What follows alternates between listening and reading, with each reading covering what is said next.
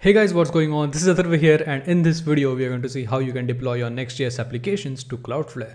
Yes, I said Cloudflare, which is pretty interesting because a lot of people are used to deploying their Next.js applications on Vercel. So there are new developments in Cloudflare recently that I decided to create a new video on it. And one of them is deploying your Next.js application to Cloudflare using OpenNext. Now, this is not a very clean deployment. There is a little bit of confusion here and there, but I'll try to explain you the best how everything works. If you are a complete beginner in Next.js, rest assured I'll explain you everything what we are gonna do. So first of all, we are gonna need to cover the basics on how Vercel and Cloudflare works. Alright, so first of all, let's talk about Next.js. So Next.js supports two runtimes. So two runtimes are actually the Node.js runtime and the Edge runtime. There are similarities, both run JavaScript. Edge is a more lightweight version as far as I know. So it's better to use in serverless functions. I think people also call them Lambda functions or something like that. So that's the best way, that's the best runtime to run on those, and Node.js is like full-fledged thing. So Vercel runs Node.js runtime. Vercel runs Node.js runtime and Cloudflare runs Edge runtime. So previously what used to happen to deploy Next.js applications on Cloudflare, you need to use the Edge runtime to deploy on Cloudflare.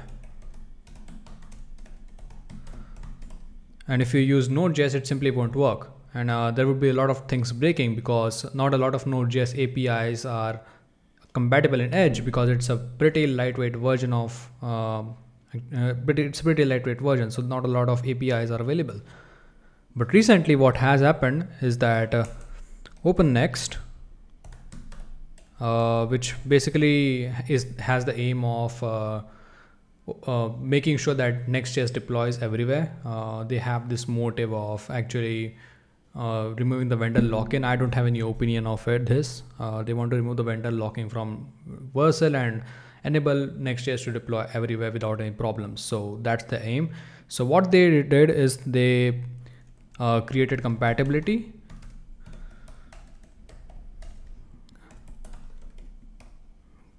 I cannot type today. For Node.js on Cloudflare. So before, if you wanted to use Cloudflare for your Next.js application, you had to use Cloudflare Pages, which was basically Edge runtime, and it was pretty much straightforward. But now, if you want to use the Node.js runtime, which is not exactly a Node.js runtime, I will explain you why. You need to use Cloudflare workers. And this Node.js runtime is not exactly Node.js runtime because something called as Wrangler, which is a Cloudflare tool, is actually making sure that the packages you use on Node.js, they can be used in Edge runtime. So there are still some issues like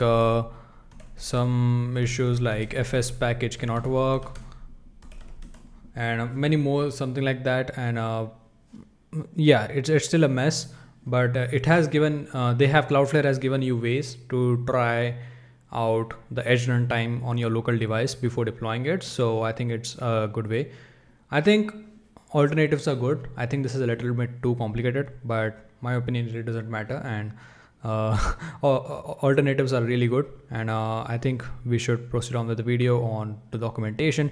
Before we move on, I wanted to let you know that this deployment is not free because apparently Cloudflare workers only support a worker which is less than 1 MB, and I tried a minimal Next.js application which goes well beyond 1 MB. So I had to get the paid plan, which is like $5 a month plus charges if you hit the limits.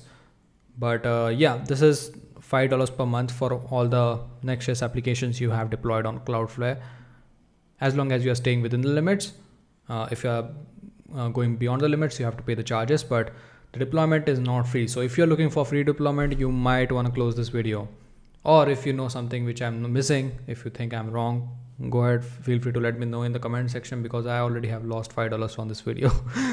Anyways, so let's go back and I'm going to show you the documentation.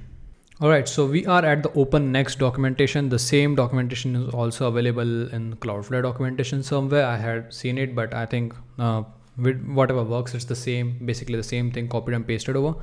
So the best way is for you to like just go ahead and create a Next.js application using the Cloudflare CLI. But I'm going to assume that most of you people already have a Next.js application that you want to deploy on Cloudflare and want to test some stuff out. For that, I'm just going to use the existing Next.js app path. You can do this, but it's pretty easy and it's not worth covering in a tutorial. So that's why I'm not doing that. There are a few things we need to change here also so that it works properly. And yeah, if you're using this command, make sure you don't enter these two dashes, or it won't use the experimental flag. Basically it will still use the old deployment version, which used to deploy on Pages and used to use the Edge Runtime. So don't use this. And yeah, documentation needs a lot of updating, not a lot of updating, but still updating that can fix a lot of different things for users. So yeah, or this might be done on progress. I might be a little dumb. So yeah, now we need to actually have a Next.js application for this. So I'm going to bring in a terminal. So let me bring this here. Perfect. Let me reduce the size so that it's more readable. And now I'm going to create a new Next.js application. So bunx create next app, and I'm going to call it cfyt. I'm just gonna leave everything to default, basically everything what we use in a typical Next.js application. So yeah, cfyt, and here we need to install a few things. So first of all, install developer dependencies at OpenNext /OpenNextJS/Cloudflare, and then we need to use Wrangler latest. And if you look at the docs, it's the same thing. First you install OpenNext Cloudflare and you install Wrangler. We're just doing it in a single command, and from now a lot of things are just copy pasting. So yeah, let's just install this, and then we are also going to create a new file here. So let's wait for this, and let's go to create a new file, touch wrangler.toml. Make sure you do not mistype this, because this is a configuration file, and this file is referenced later when you're actually trying to build your Next.js application using workers. So yeah, now let's open our code editor. I'm using Cursor nowadays. I really like it. So if you're using Visual Studio Code, the command is code dot. Let me bring in the VS Code window here. Perfect. Let me just go ahead and put it in a different desktop so that it's easier for us to copy paste, and we just need to paste in these things here. Wrangler.toml. Okay, so I don't have the formatting here, but that doesn't really matter. One thing which we need to change here, and they haven't mentioned, is that the experimental assets, these don't work. I have tried a lot, these don't work. So what happens if you use experimental assets here? It would build your Next.js application, but as soon as you load it, it's going to be just 404 everywhere. It's like your assets, your JS bundles, your photos, and all of those assets, CSS files won't get loaded. They will just give you 404, and that's because then experimental assets flag does not even exist. I don't know why they had there. Maybe I'm doing something wrong. I'm well above the version that they mentioned in the article, but if you just leave it to assets, it's going to work. So yeah, we're just going to just save this here.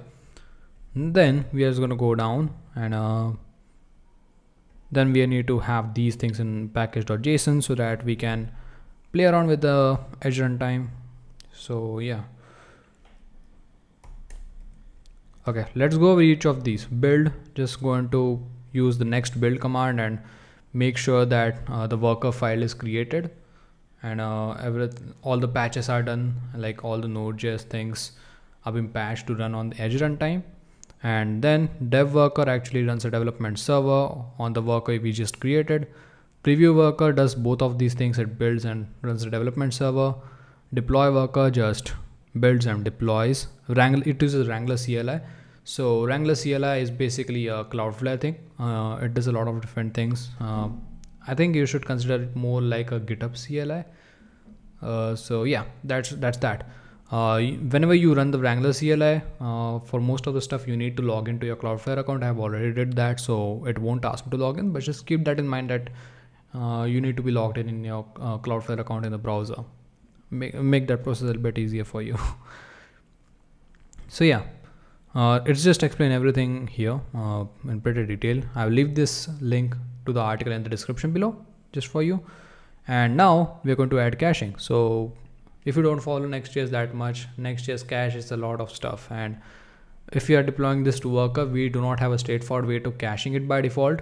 So it uses Worker's KV, which is a key value pair cache. This is a very fast caching method, and you can use this use this for caching in your Next.js application. Yeah, so let's try this out. I was out of words there. We are not using npx, so I'm just going to copy this command. Just go to the terminal, and now we are going to do bunx and paste this here. And yeah, before we hit enter, I actually want to go into wrangler.toml, make sure that the name is unique. Like if you already have a KV store made using this name, you cannot make a new one. So I'm just gonna say it's CFYT because this is a unique name in respect to my Cloudflare account. I'm just gonna hit enter, and this is gonna do its thing, and it's going to give us a configuration to copy paste. So let's wait for this. Perfect. Now I'm just gonna go ahead and copy paste this. Perfect. And now yeah, we can move on and remove Cloudflare Next on Pages if necessary. So if you were using the previous Edge Runtime version of Next.js on Cloudflare, this is the section for you, but we are not really using that. So yeah, we are basically ready to deploy. But before we deploy, I actually want to show you that we can build and preview this. So run preview worker. So this actually builds and runs the Next.js application as if it was running on the Edge Runtime with the Node.js compatibility. So yeah, remember that not all of these things will work. Some of the Node.js APIs you use might break here. So if you are someone who is like going deep into the Node.js API using some stuff which Edge hasn't implemented yet, you might want to stick to Vercel or like self-host this thing. So yeah, it says done. I'm just going to press B to open this in browser, and we can just see, yeah, it's the basic Next.js homepage, and they updated the page, which is pretty clean now. All right, let's go ahead and do deploy command now. So by the way, you can just do bun dev, and you can just use the Node.js. Whenever you use the bun dev command or npm run dev, which is like the normal development of Next.js command, it's going to use the Node.js API. So make sure that whenever you can go ahead and use the Node.js API for standard things, but before you actually go ahead and push some changes, make sure that you test all of those out using the worker environment, and you might see an issue here and there. You can fix them. So yeah, now let's go and deploy. So run deploy worker, and now this is going to build again, and it's going to use Wrangler deploy, and it's going to automatically deploy this worker to my Cloudflare account. So let's wait for this to finish. It should not take a lot of time. It's just my laptop is getting a little slow because I am recording a video. Maybe it's time for a new laptop. Okay, so building list of assets, starting asset upload. I hope this is fast. I have an Ethernet connector. I have an Ethernet connection connected. Yeah, so as you can see, the gzip size is 1552 KB, which is well over 1000 KB, and it's going to cry if you use the Cloudflare free plan. So make sure you're on the paid plan before you do this. because it's just not gonna work. But yeah, if you don't have a paid plan, if you just want to test on if it will work on your workers environment, you can simply use the commands in your package.json file. All right, so this is deployed. Hopefully this works. I'm just gonna copy, paste this here. Yeah, it works. Perfect. Yeah, it works. Now let's go to Cloudflare dashboard. So I'm gonna go to Cloudflare, log in. The dashboard is loading. Alrighty, this is a bit slow for me. And now let's go to workers and pages. Yeah, I had tested out this before and multiple tries have been failed, but the CFYT is the one which we did just now. You can get the URL here in the settings. But what we can do is assign a custom URL. So custom subdomain. I can go ahead and click add and create a custom domain. I can just say cfyt.atharva.codes. To do this, by the way, you need to have your domain configured inside of Cloudflare. So for me, I purchased my domain on Namecheap and I changed the name servers to Cloudflare. So I generally do that because the DNS propagations are very fast, because unlike in Namecheap, when I change my DNS records, it takes a lot of time. But in Cloudflare, it is instantaneous. I don't know why, but I generally use just Cloudflare for all of that. And it's pretty seamless. This video is not sponsored by Cloudflare, but they make it like pretty easy. They fetch all the current records you have in DNS. They automatically apply it so that you don't need to add them again and again. So yeah, cfyt.codes. Let's see what it does. It says Cloudflare will add the following DNS records. Perfect. It is done. It also generates the SSL certificate for you. So you don't need to tickle with like the DNS records yourself. Just go ahead and add this here. It's way more easier than doing all of that. I don't know if it's here already, but let's try it out.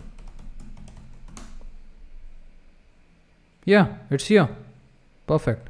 So yeah, that's it for this video. I hope you guys learned something new, and I hope that you might use Cloudflare to deploy your Next.js applications as an alternative to Vercel.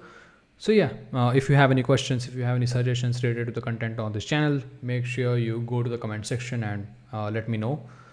I'm open to any suggestions because I'm looking for content ideas to create on this channel. So any ideas would be highly appreciated. Other than that, if you feel that I have provided you value in this video, make sure go ahead, you like the video, subscribe to the channel, and share this video to your friends so that you can support me in my YouTube journey. So yeah, I'll see you guys in the next one. Bye.